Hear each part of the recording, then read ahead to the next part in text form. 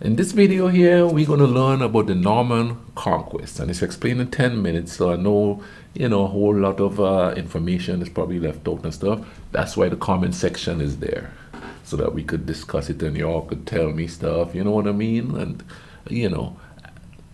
I tell you what, welcome to Mr. Giant React, and ting, and ting, and ting. Let's go ahead on YouTube and simmer and see what we could learn here, all right? This video is brought to you by Captivating History. In the beginning, the Norman Conquest of England in 1066 was just one in a series of invasions. It started when the forces of the Roman Emperor Claudius arrived in 43 CE. They finally left in 409 CE as their empire crumbled. Britannia, as it was called by the Romans, sank into the period known as the Dark Ages.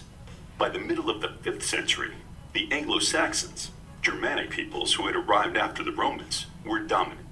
During this time, England was not a single entity, but a collection of 7 kingdoms. Ooh. The most prominent were Mercia and Wessex.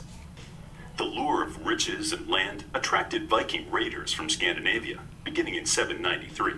That year, the wealthy Lindisfarne Monastery in Northumbria was pillaged. There were annual coastal raids for years after that.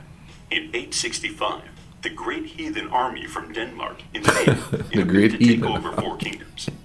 They captured the northern city of York, or Jorvik, making it their capital. It became the second largest city outside of London.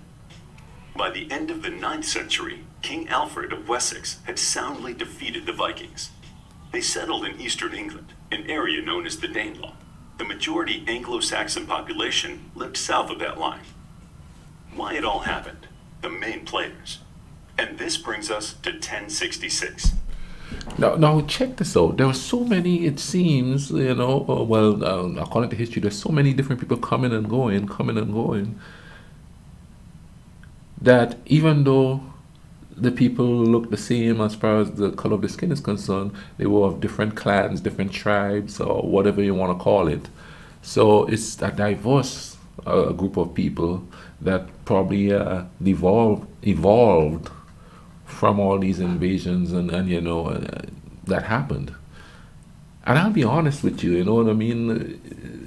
Britain or England, whichever one you want to call it, have been deemed a superpower for so long, with the exception of Hitler trying to destroy them in the Second World War. You don't really think of them as being pillaged at all, you know what I mean? Unless you start reading the history. And I think that's the problem with modern society. Modern society, everyday people, don't look at the history of a place to understand where, the place is at the point where they are. They just know the modern history of it, and that spawns their angst towards those places, you know what I mean? But let's check the history. They have gone through similar things in their past, and I know people say, well, that's their past, because no, it is. But then the people who are claiming to be oppressed, they are harping on their past to bolster their claims to get what they want. And that's any society, be it in Africa, Asia, North America, wherever you go. People do that. Oh, our history says this, and this is our history and stuff like that. But we're here now. So how are we going to fix what's happening now instead of bringing up the past and using the past to create more havoc in the now? Thus repeating unsavory history. You know what I mean? That's why when I watch these videos, I always ask, what were the people doing? Or, how were the people surviving through that? Not so much how the nobility was surviving, not so much how the politics was, because we know how politics is. We live in it today. An elite group tries their best to control the lower group, whether they take it by revolution, the country by revolution, or by election. That's what's happening. Because any more elections is just another way to fool people into thinking that they're getting what they want. That's just a fact right there. Let's keep going with this. In early January, the Anglo-Saxon king, Edward the Confessor, died childless. Immediately, there were several claims to his throne. Some had stronger claims than others, but all were willing to go to war for the crown. Harold Godwinson, the Earl of Wessex, was Edward's brother-in-law and had been the Shadow King for many years. He took care of all the royal duties Edward didn't care to. His father, Godwin, had provided the same service when Edward came to the throne in 1042, after many years of exile in Normandy. He had fled there as a child to escape Danish invasions of England. On his deathbed, January 5th, 1066, it is believed that Edward appointed Harold as his heir. Harold wasn't of royal blood and was only connected to Edward by marriage, but he was an Anglo-Saxon, well-liked and trusted by the people. He got the immediate approval of the Witan, the council responsible for making all key decisions in the kingdom. Harold was crowned the very next day. Meanwhile, in northern France, William, the Duke of Normandy, watched with increasing rage. Only 2 years before, Harold Godwinson had sworn his support for William's claim to the throne, a promise made under duress since Harold had been William's captive at the time. William reasoned that his claim was the most legitimate, even though it was widely believed it wasn't. He was the bastard son of Robert I of Normandy. His link to the English royal family came through Edward the Confessor's mother, Emma of Normandy. Her father was William's paternal grandfather. So, William claimed that as a cousin of the late king, he had a right to the throne. As the only son, William inherited his father's dukedom at the tender age of 7. By adulthood, he had proven to be a tactical and brutal leader. He had feuds with surrounding dukes, even the King of France, Henry I, who had been a former ally. Ambition burned brightly within him. The last contender had the weakest claim, King Harold Hardrada of Norway. He was encouraged to make a bid for the crown by Tostig Godwinson, the estranged brother of the new English king. Complicated political maneuverings in England and Scandinavia had followed the death in 1035 of Edward's stepfather, Knut, King of England, Denmark, and Norway. Hardrada made his claim based on those machinations, and with Tostig's help, he mounted an invasion force. The invasion begins. The Battle of Stamford Bridge. Harold Hardrada left Norway in August, collecting allies and men in Shetland and Orkney, before meeting up with Tostig Godwinson on the northeast coast on September 8th. Harold had up to 15,000 men in almost 300 longships, dwarfing Tostig's much smaller force of only 12 ships. King Harold Godwinson was readying to meet the expected invasion from the south by William of Normandy. However, as September approached, he had to let many of his soldiers go, as they were needed to gather the harvest. Learning that the Norse army had not only landed, but also captured York, King Harold gathered his men. He made the journey from London to Yorkshire in 4 days. Hardrada, who was waiting for supplies at Stamford Bridge, was caught completely off guard by the English on September 25th. The exact location of the battlefield is unknown, but local lore sets it east of the River Derwent and southeast of Stamford Bridge, in an area called Battle Flats. At the start, the Norwegians were divided in two by the river. As the two armies met, the Vikings on the western side of the river were either killed or fled across the bridge. The Norse then formed a shield wall to meet the oncoming English. The battle raged for hours. Eventually, the English troops were able to force their way through the Norse defenses. Outflanked, and with both Hardrada and Tostig dead, the Norwegians were practically wiped out. It is said that some 50 years after the battle, the bleached bones of the dead still lay exposed. The Battle of Hastings. By August 1066, William had the support of key French nobles, as well as the Pope. The exact number of troops raised varies from 7,000 to 12,000, depending on the source. After waiting 8 weeks for favorable winds, the invasion force landed at Pevensey Bay in Sussex on September 28th. Fresh from his Stamford Bridge victory, King Harold hurried from Yorkshire with 7,000 men behind him to face the Norman army. On October 14th, the two sides met near Hastings. Harold initially had the advantage, mustering his troops at the top of a hill. Forming a shield wall, they first faced William's archers, then his spearmen, followed by cavalry. The Normans failed to make any headway.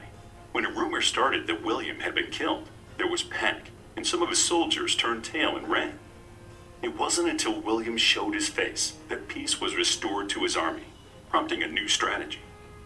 The Normans tricked the English into thinking that they were in retreat, then turning around to attack their pursuers. Late in the battle, Harold was killed by an infamous arrow in the eye. According to the Bayeux Tapestry, the death of Harold spelled the end for the English. Although William had won decisively, it did not stop the Witan from electing Edgar Atheling as king. The 15-year-old was the last male heir of the House of Wessex. Although never crowned, he was involved in at least one of the rebellions that sprung up in the early years of William's reign. The harrying of the North Campaign saw William deploy scorched earth tactics to put down resistance in early 1070. William was crowned in London at Westminster Abbey on Christmas Day, 1066. He ruled until 1087 and oversaw many changes in the English way of life. The legacy of the Norman Conquest. William's decisive victory led to the final breaking of ties with Scandinavia. England, unwillingly, was now brought closer to the influence of France and Western Europe. The new king embarked on a campaign of castle building to control the countryside. Norman barons replaced Anglo-Saxon nobles, and each became responsible for building a castle on their lands. William introduced the feudal system of land tenure. The barons provided land in exchange for loyalty, military service, and, of course, taxes. The barons, in turn, rented land to their knights, who divided it amongst the peasants, who did all the work to generate the tax money. This pyramid-like scheme worked if everyone remained loyal to the king, who was the only true landowner in the kingdom. Anglo-Saxon England already had well-developed government and legal systems before the conquest. These systems continued to be upheld, but the courts introduced Norman trials by combat for criminal cases. Also, legal proceedings could now call for witnesses to give sworn testimony. The church hierarchy was reorganized, with most high-ranking Anglo-Saxon officials being replaced by Norman bishops and abbots. William also encouraged the founding of monasteries, including Battle Abbey in Hastings, to mark his victory over Harold. The Doomsday Book helped William understand the true picture of wealth in his new kingdom. Over the space of a year, one team of surveyors traveled the length and breadth of England, determining the worth of people's farms and animals. A second team then combed through the results for accuracy. The book exists today as a valued historical reference. And lastly, not enough can be said of the influence the Norman Conquest had on the English language. With the court and nobles speaking French, it was only expected that there would be a trickle-down effect. Words like pork, beef, law, and royal entered the language. Some place names like Chapel-en-le-Firth, Ashby de la Zouche, or family names like Beauchamp, which became Beecham, or Vernon appeared. Wow. The Norman influence is still felt to this day in England, as well as in many of the countries which were part of the former British Empire. If you want to discover more about the Norman Conquest of England, then check out our book, The Norman Conquest, a captivating guide to the Normans and the invasion of England by William the Conqueror. So pretty much, and correct me if I'm wrong, down in the comment section again, the British people or the English people that we know now are pretty much descendants of the Normans. Yes, some Anglo-Saxons and stuff are still in there. I understand that, but it's the majority now, the Normans, because once they invaded, they pretty much brought in their own thing there. They kept some of the things, it seems, according to that, but you know, they also brought in some of their own things, including the language. And you know, I'm pretty interested in the names and where they originate from, because apparently over the years they changed them names. You know, like the Beecham was that one before. That's really interesting. It's crazy to see how when one group take over another group, how everything just changes, including the name, linguistics, to a certain degree culture, unless some groups hang on to the old culture thing. You know what I mean? But this was quite interesting, you know what I mean? And I hope you guys enjoyed watching this with me, you know what I mean? And if you do, drop a like on the video, and please comment in the comment section. Be nice and be kind. Show some compassion. Don't get into that squabble. I man don't like that vibe much, you know what I mean? I'm trying to avoid that by sitting here and watching these videos, you know, enjoying and learning. You understand what I'm saying thing? And I will leave a link in the description for this video so you could go check it out. And also, I'll leave cards here so you could go see other videos about England and stuff like that. Well, it was nice having you all here. And for those of you who recently subscribed, thank you, thank you, thank you for subscribing. You know what I mean? The more of us are here, the more we can learn from each other. That's the point, you know what I'm saying and thing. And thanks for all the comments. Keep them coming. And also, thank you for all the suggestions of videos to watch. This was suggested to me, not this particular video, but just check out the Norman Conquest or Invasion of England, which I didn't know much about. I'm gonna do some more research on it and things so I could know a little bit more. You know what I mean? I'm like a drop fill of water in a in a glass, and I still have a world of information to intake just because I like knowing stuff. Anyway, man, y'all take care of each other. All right? Cool runnings.